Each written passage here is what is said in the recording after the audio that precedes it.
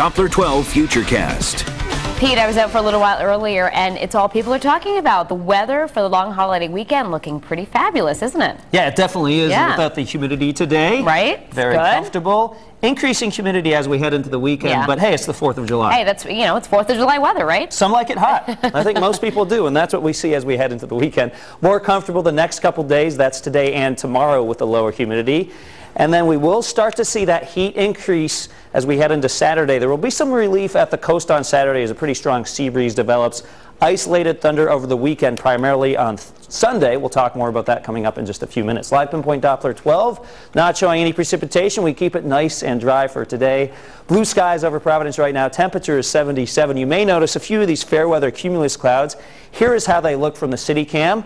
Here is how they look from outer space. They're the dark specks that you see here on the screen, and notice they're not very impressive. From time to time, a few of these puffy white clouds will block out the sunshine, but plenty of blue sky to enjoy for today. 75 right now in Smithfield, 79 New Bedford, 76 in Newport, and 78 in Westerly. Most spots making a run at the low to mid-80s for today. Satellite picture shows that we are behind a cold front, and that's actually a good thing. That's keeping that less humid air in place. That stays in place for tomorrow as well. And then that humidity starts to seep back in as we head into Saturday and especially into Sunday. As for this afternoon, 80 degrees at 1 o'clock, right around 83 in the capital city by 3 p.m. and 80 just before dinner time. In Narragansett, 78 at 1 o'clock, and then by 3 o'clock, 79. There could be some spots along the coast that do reach the low 80s today, primarily because of the lack of a sea breeze. We may get a little sea breeze late, but it'll take a while to develop. 79 in Charlestown today, 82 Westerly, 79 Newport, and 84 in Coventry.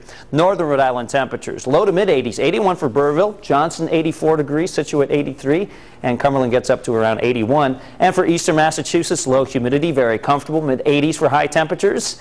83 in Plymouth, 84 New Bedford, Little Compton at 79 degrees, 79 for Middletown, and 83 for Seekonk. On the water, visibility unlimited today, waves 0 to 1, low tide coming up in about 40 minutes. And at the beach, this says 77 degrees, but again, I wouldn't be surprised if we hit the upper 70s to low 80s briefly over the next couple hours. So bring along that sunscreen. You'll need it as the sun is out there full blast for most of the day. All right, here's a look at that holiday weekend forecast. 85 in the capital city on Saturday. It will be in the 70s at the coast. That sea breeze will keep it cooler there. On Sunday, 88 degrees, a slight chance of a passing shower or thunderstorm. 4th of July looking dry. 87 degrees and quite warm. All right, here's the update on Tropical Storm Arlene. She has just made landfall in Mexico, and she will continue to weaken. There's a center right there pushing into coastal Mexico. Over the next 36 hours, she basically fizzles out over the mountains of central Mexico, so that's good news. No threat to our neck of the woods. 7-day futurecast. Now, I don't want you to get too alarmed with this little cloud I put in there. Just a slight chance, about a 15 to 20% chance of a thunder shower tomorrow. Most of us stay dry for the entire day on Friday. Saturday, 85 degrees. That humidity starts to seep back in. On Sunday, again, a small chance of some isolated showers.